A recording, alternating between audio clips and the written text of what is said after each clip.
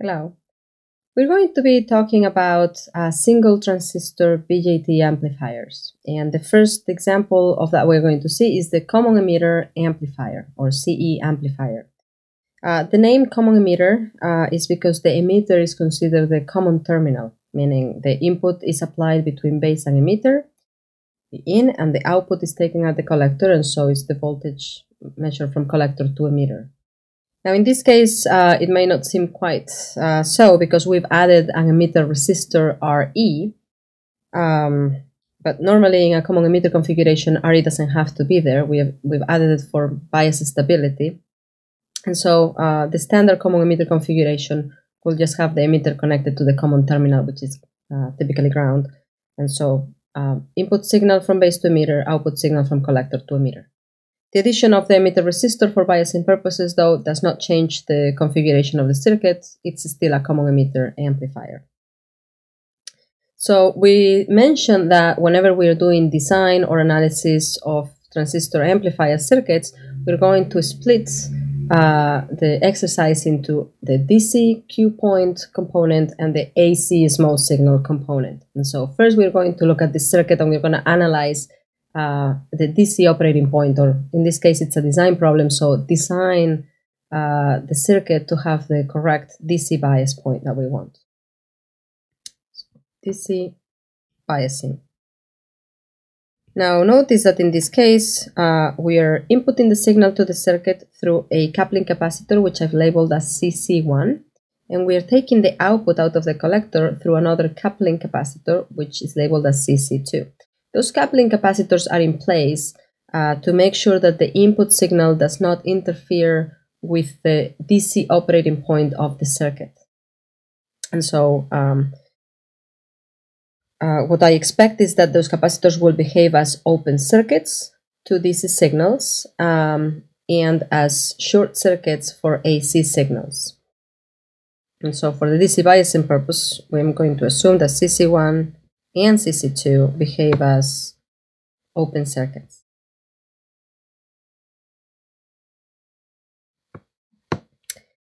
And so the steps to designing a voltage divider or 4-resistor biasing network in this case, first we need to draw the circuit skeleton, which we've already done. Then typically we select what is our quiescent current that we're going to feed into the circuit.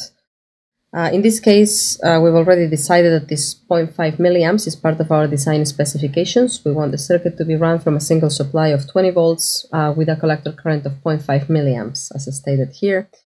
So I'm just going to leave it as that. But in general, when we are designing, let's imagine we're designing a larger circuit, a multi-stage amplifier, we're going to need to allocate the quiescent current to the different parts of our circuit in a way that it doesn't exceed our overall current that the supply can provide.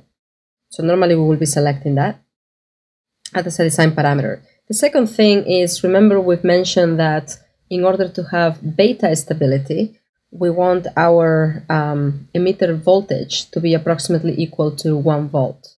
It's just a rule of thumb, nothing says it has to be exactly 1, but we want it to be a high enough value to provide temperatures or beta stability without decreasing our output voltage swing too much. So we don't want to go too high so that we decrease our output voltage swing. We don't want to go too low so that we don't have very good beta stability for our circuit.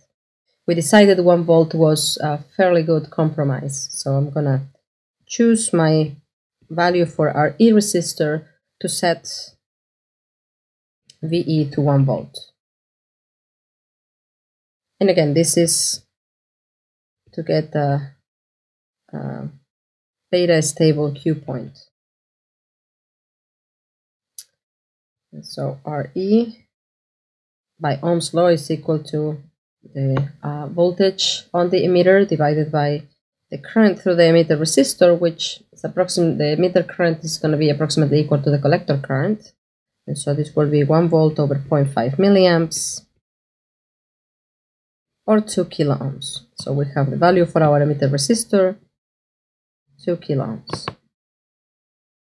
Next, I'm going to design my voltage divider biasing network, and that involves selecting values for R1 and R2. I want my transistor to be on, and so if my emitter voltage is set to 1 volt, I will want my base voltage to be 0.7 volts higher than that, so that I have a 0.7 volt drop across the base emitter junction. So I'm going to choose R1 and R2 to set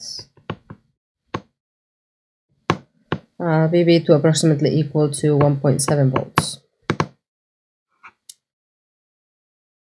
And we can see that R1 and R2, we spoke about how they form a voltage divider network. That's why this is called a voltage divider biasing network.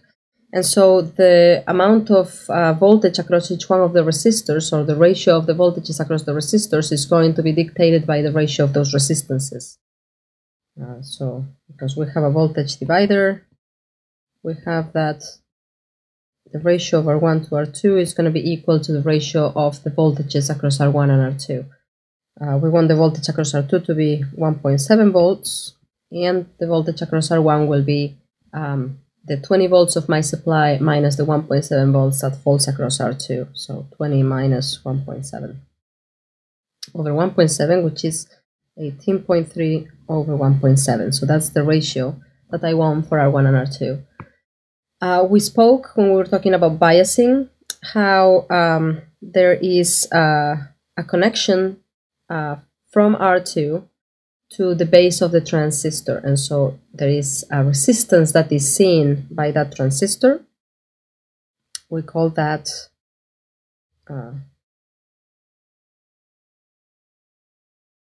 we will call that RIB, is the resistance looking into the base of the transistor.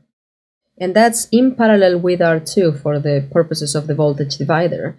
And so in order to have a stable value of base voltage, we need for R2 to be much smaller than that resistance looking into the base of the transistor.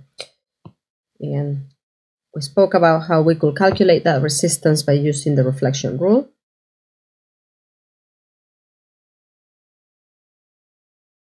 Which tells us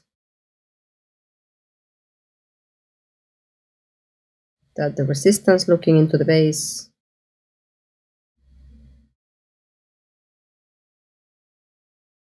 of a transistor, RIB, is equal to the resistance connected to the emitter of the transistor multiplied times a factor of beta. So in this case, beta times RE.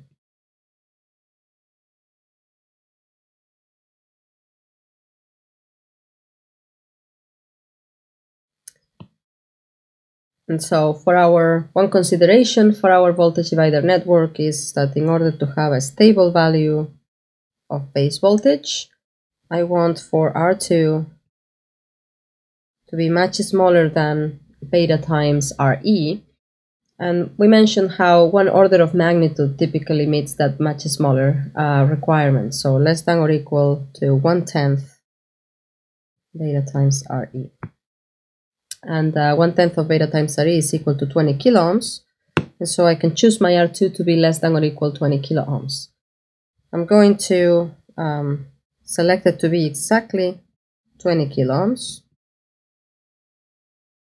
And that implies that my R1 is then going to be 220 kilo ohms.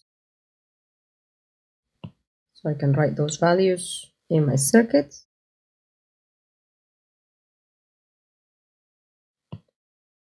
All right, and one final step, we need to figure out the value of RC. And since in a common emitter amplifier we're taking the output out of the collector, we typically want the collector voltage to be centered. The reason for that is our output signal is going to oscillate around that Q point value. And so we want it to be able to go up and down by, as large an amount as possible. That's going to give us the output swing for our signal. And so we typically want to center it. Now, in all reality, we do have 1 volt dropping across resistor RE, and we need 0.3 volts across our transistor collector to emitter in order to keep the transistor out of saturation. And so the collector voltage needs to be at least 1.3 volts. It cannot go any lower than that. And so ideally, we could center the signal between 1.3 volts and 20 volts, and that will give us certainly our maximum output voltage swing. For simplicity, I'm just going to center it at 10 volts. So I'm going to choose RC to center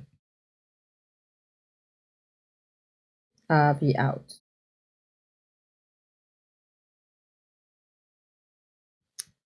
And again, that's just to increase my output swing.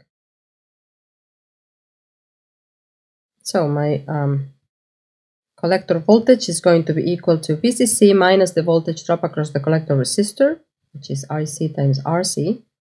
And so I can solve for my collector resistor. I want VC to be equal to 10. And that gives me a collector resistor of 20 kilo ohms.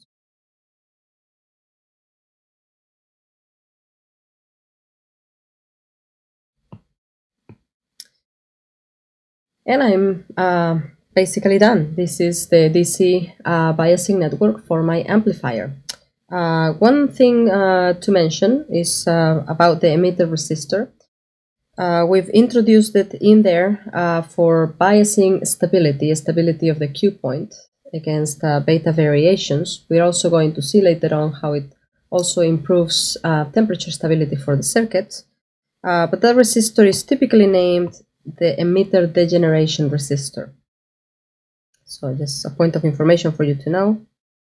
Emitter degeneration resistor, the reason why it is referred to with that name is simply that degeneration is another name that is typically given to negative feedback, and that's exactly what that resistor is doing there. It's providing negative feedback to the circuit for temperature stability. Thank you.